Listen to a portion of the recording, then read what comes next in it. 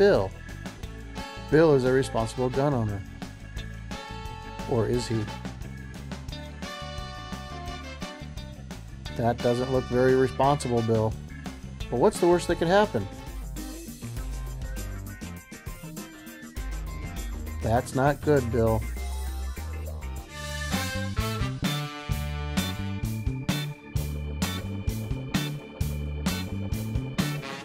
That's better, Bill.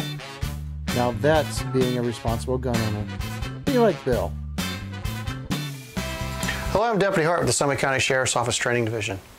Today we'll be talking about commercially available gun locks that, when used properly, render the weapon inoperable, thus preventing anyone from using it.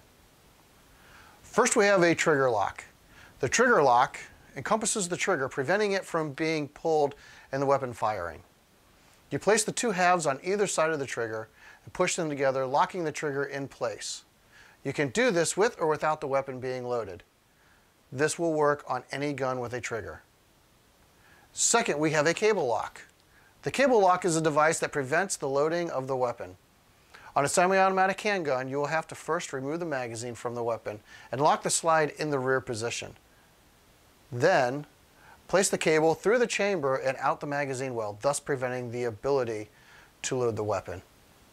On a revolver, you will swing the cylinder out of the weapon and run the cable through that area where the cylinder was, preventing it from closing and loading the weapon.